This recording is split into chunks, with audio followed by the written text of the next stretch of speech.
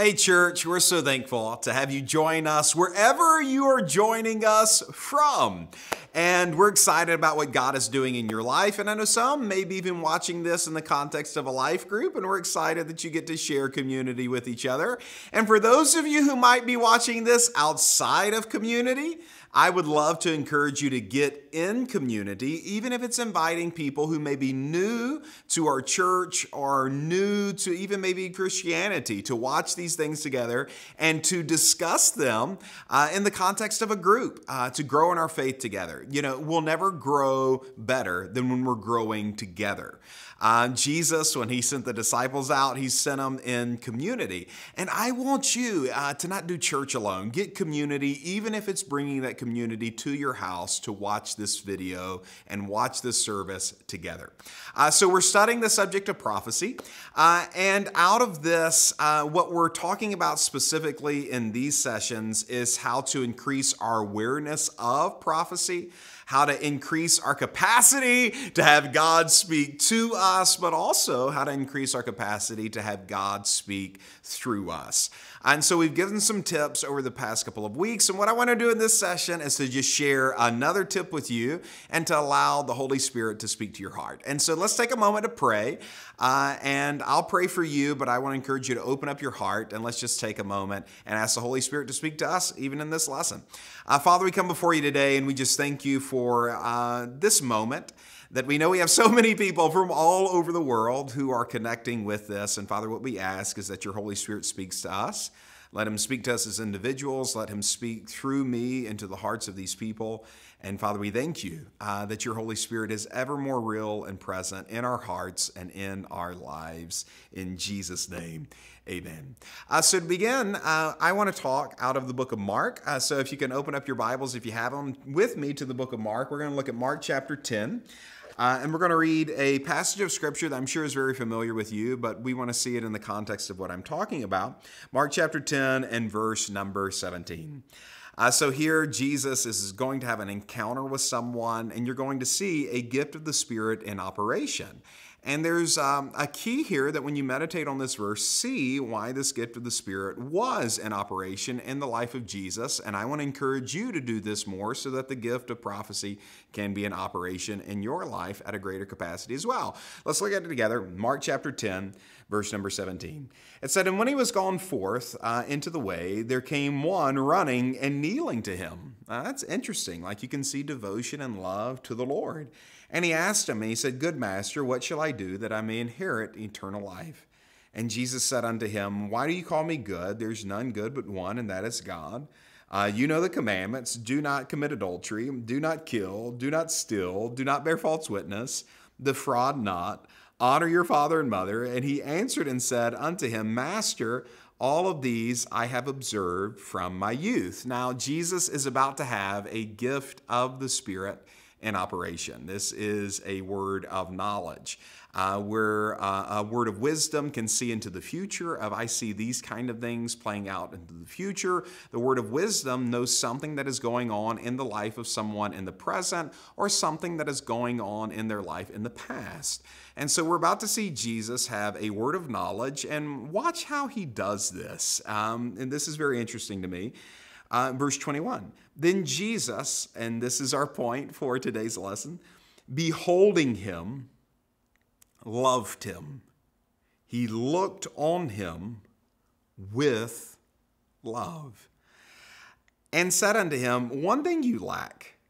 And notice he's about to get very specific. And this is what the Holy Spirit does. Where church is for everyone, the Holy Spirit is personal.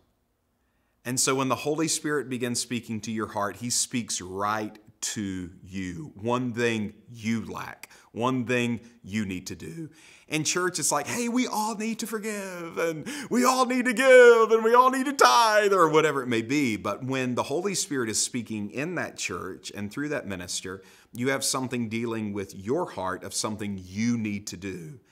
And so this is a very specific word. It's a gift of the Spirit. It's going to go into the hearts of the person who hears it, and it's going to identify something specifically in their life. And it says, one thing you lack, go sell whatever you have, give it to the poor, and you will have treasure in heaven. And come and take up your cross and follow me. And that man, it says, went away sad and saying that he was sad. And he went away grieved, for he had great possessions.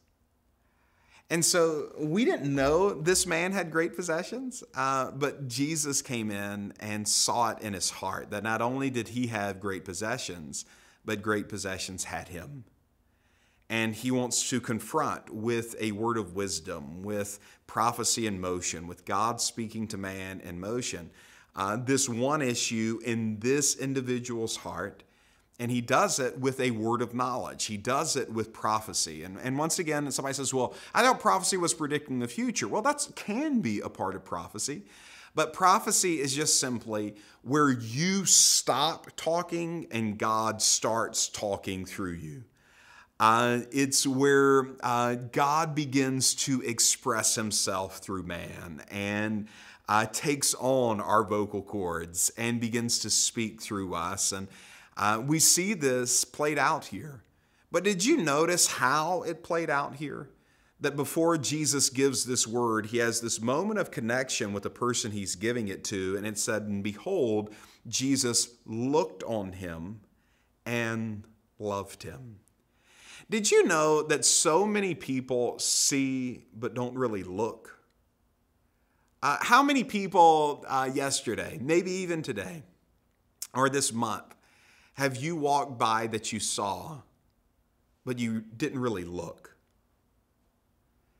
And I wonder if we could kind of slow down life enough to see one another, to actually see the waiter or waitress, to see the friend, to see the coworker, the employee, the employer, to see our sons and daughters, to see our husbands and our wives, to see them and look on them with love and have the Holy Spirit meet us in that place to give them a word. What if we were walking so slowly through the gas station?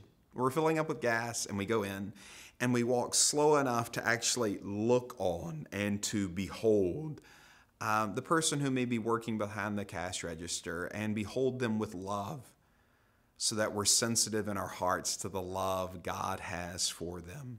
I wonder if it would increase our capacity to develop a prophetic word for them. Most of the people who I know who are very prophetic and have this gift in operation in their life are very good at this. They slow down to see people. They slow down to see me. They slow down to notice me and look on me with love and look on others with love. And the Holy Spirit meets them in that place. I was listening to a minister a couple of weeks ago, and he was talking about how him and his daughter went on a vacation.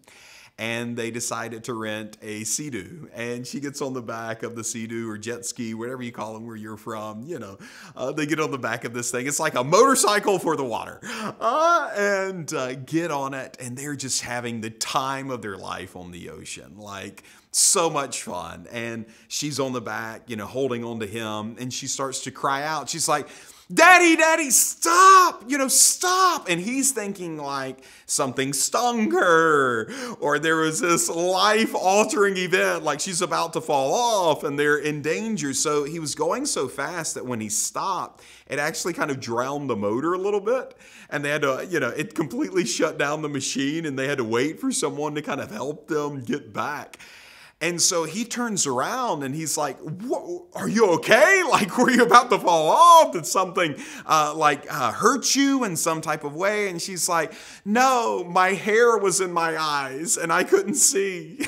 So I wanted you to stop so that you could, I could pull the hair back where I could actually see what we're looking at. And he, of course, was very distraught and a little upset by this. Like, we flooded the motor just so you could see. And he said the Holy Spirit spoke to his heart and dealt with him about that. And he actually preached a message on it.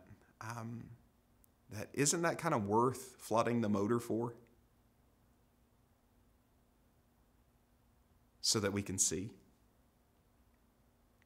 to just stop everything, maybe even so fast that it just completely disrupts life so that we can see people. And one question I would ask with this is, isn't people worth it? Aren't we worth it? Am I not worth it? Is the waiter or the waitress not worth it to be seen? To see their hurts or to see past even their bad behavior, but to really see why they may be acting bad? I think that would improve humanity just in general if we didn't just see bad people, but we beheld them, and we didn't just see the bad actions, but we asked ourselves, why are they acting bad? What's really going on in my child's life? What's really going on in that person's life? That if we took time to just slow down enough to see, and I think it would improve humanity and enrich them, but I also think that the Holy Spirit taps into this. And when we look with the eyes of love, something can kind of come up and arrest our hearts so that we can have that prophetic word and so that God can be demonstrated through them. There's a connection here in the book of Acts, and they'll put it up on the screens. In Acts chapter 3 and verse 4, we see a gift of the Spirit in motion where there is a healing, and it goes outside of the realm of someone else's faith. There was a man laid by a gate expecting to receive money. He wasn't expecting to receive healing. He was expecting to receive money. And yet he walks away healed because a gift of the Spirit is in motion. And a gift of the Spirit is exercised on his behalf, and a gift of healing hits his body. But before this moment, it said that Peter and John, when they were walking into the temple to pray, they beheld him. And you look up that word beheld, it means that they took their focus and they took it to him. That they weren't just walking so fast on their journey and ready to have a spiritual experience for themselves, but they took their focus off of themselves, off of where they were going, and they took their focus and they placed it on a man who so many other people had walked by. No one saw. Some dumped some change. But Peter and John gave him the gift of sight. To be seen, to be noticed, to be loved, to look deeply upon. And what I love about this story is that when they did, God met them there. Such as I have, give I thee. In the name of Jesus Christ, rise and walk. And that happened because of a gift of the Spirit, and it happened because of the power in the name of Jesus. But it also happened because Peter and John were willing to look at somebody and to really look at somebody who a lot of other people had passed by and never seen. A couple of, time flies. About a year and a half ago, maybe even 2.5 years ago, I was in a city with my brother-in-law, Ryan, and we were out walking around, and it was a city that you could tell was like in desperate need of Jesus. Like there weren't a lot of churches, but there was a lot of carnality, like a lot of carnality. And for about 2 days, we walked around the city just having a good time. When I can, for his birthday, I like to take my brother-in-law to different places and to kind of experience those things together and see a basketball game or, something like that. And we're walking through the city, and we're incredibly aware and heightened by like the carnality that is in the city. Like there is a sin and people are happy about it and all these types of things. So we're sitting there and we're talking about it. We're talking about it. And it's like, man, this place needs Jesus. Golly, they need a good church here. Like talking about it. And we went to dinner on the last night we were there, and we're sitting there, and I am faced the entranceway, and we're in a booth, and he's faced, the back of the restaurant, so I can see people who come in. I see this guy walk in, and he stops at the table that is behind us. And so I can watch all of this play out. My brother-in-law could hear it, but I'm hearing it and seeing it. And he stops, and I hear the conversation. He's like, "Oh, you're a Michigan fan?" And he's like, yeah. He said, I am. He said, how did you know? He said, well, you had the Michigan hat on. And so I recognized the M, so I just determined you were probably either from Michigan or a Michigan fan. And he said, well, actually both. I'm from Michigan and I am a Michigan fan. He's like, that's awesome. And he starts telling a little bit about his story of interaction with Michigan fans because he was a rival fan of another team. And they start, talking about football and those types of things. And then he transitions and he's like, has anyone ever told you about Jesus? Took the conversation right there. And asked him, is there anything I can pray with you about in the name of Jesus that Jesus comes in and just helps you with? And the guy starts crying and talks about a physical ailment that he had in his body and something going on in his family. And I watched this guy grab hands with everybody at the table there and pray. And when he said amen, the guy who had walked by our table. And I flagged him down. And I was like, man, that was really neat. I'm like, I haven't seen anybody do that in a long time. Isn't that sad? Can I ask you this question? How many people have asked you randomly if you know Jesus? See, we have this idea that like evangelism is going on all the time, but is it? Like people are asking for prayer all the time, but is it? In fact, a lot of the people who want like this revival type culture, they will set up something for themselves. And like, is it not that the point of revival is for this to leave the upper room and to go out and see people on the highways and the byways and to minister Jesus unto them? And this was like the perfect example of that, of someone who had kind of caught that. And so I wanted to commend a brother in the Lord for doing that. And he started telling me his story and like those types of things. But then he walked away and we're eating their dinner. And I honestly, I got so convicted. Because here I am, I'm eating at the table. And the whole week, I have talked nothing about other than like, man, this place needs Jesus. And man, it needs an outbreak of God. And I had not shared my faith with anyone. And I had not asked anyone if I could pray for them. And honestly, things were going so fast that I'm kind of enjoying the vacation that I probably walked by a whole bunch of people that I did not see. And I made a decision right there, and I repented to my brother-in-law, and I made a decision right there of like, I'm going to pause long enough, even if it means flooding the motor, to get whatever is in front of my eyes out of it so that I can see what is absolutely most precious in this world, and that is people. And man, I want to be better at it. Because as much as I even know about it, I find myself not doing it sometimes. And like I know to do it. And I know that honestly, there's nothing my heart wants more than to help people and to have the Holy Spirit help people through me. But isn't it amazing how so much gets in front of our eyes that we don't look on people with the eyes of love? And I wonder what it would do for them if we did, but I wonder what also it would do for the Holy Spirit to be able to speak to our hearts. And so I repented. I probably need to do that more, maybe do that daily. And I asked the Lord to let me see people. And our waitress rocked up. Now, she had already taken our meal and all these types of things, but I just looked on her with love and made a decision to actually see her. And I kid you not, it was like God watching over his word with signs following. That as soon as I did, I had a word of knowledge. And I said, I don't know specifically what you're going through, but I sense you have a debt. And I sense you need divine intervention for it. And the Lord wants you to know that he is Jehovah Jireh. And I said, that means a God who sees and provides. And I want to leave you a tip in the amount, it was like $320 some odd, something along that line.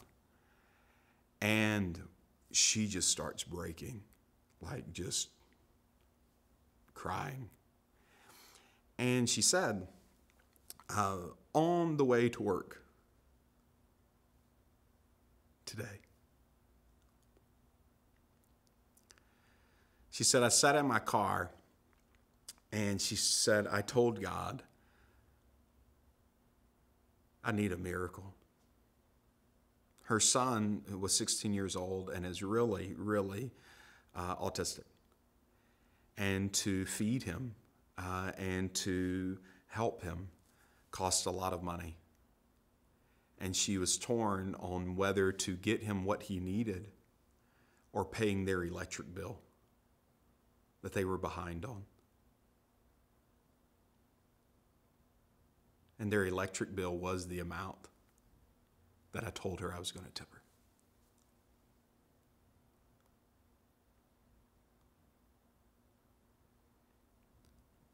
These types of things